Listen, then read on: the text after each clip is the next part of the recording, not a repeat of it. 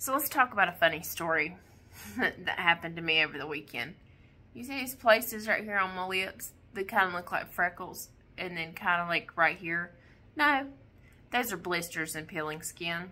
Let me tell you what I learned at 40. So I had made some boiled eggs, put them in the refrigerator. They were cold. So I took them out. I put them on my plate if I eat like protein a certain time of day. So I put them in the microwave for 1 minute.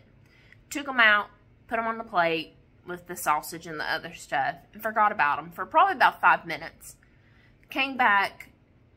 They were still on the plate. I picked the egg up, and it was like cool to the touch. So my son and I are standing in the kitchen. I reach out to bite the end of the egg, and it disintegrates. It goes, whew. Well, in the meantime, it had exploded. It went up into my sinus cavity, burnt the roof of my mouth, burnt my top lip here, which you can see, burnt underneath my eyes. Thank God it was not more than first-degree burns.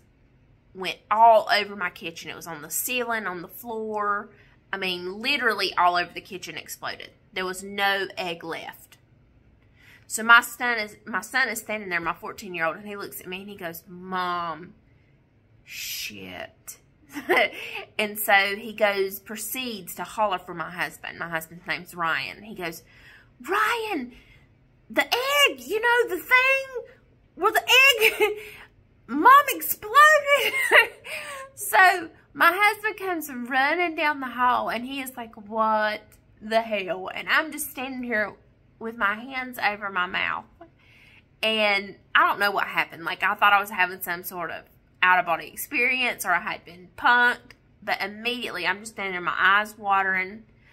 And my son proceeds to tell him what happened. Well, come to find out that even if you boil eggs from a prior day, and you put them in the microwave for any length of time, and I have a crappy microwave, right? And then I had let these eggs sit out for 5 minutes, that they will form a pocket of steam. And if you bite into them, they explode. So, yeah, you can kind of see right here and along here, that right there, that is the ending. That's a blister. So, if I had bit into it, like right after I took it out of the microwave, I'd probably have 2nd and 3rd degree burns. But I Googled it. It's a thing. Like people's skin hanging off their face. And for 2 or 3 days, I would say up until yesterday, I was blowing pieces of egg out of my sinuses. Like out of my nose. So yes, please do not reheat eggs in the microwave, or you might have war wounds. Anyway, some things we just learn the hard way. Be blessed.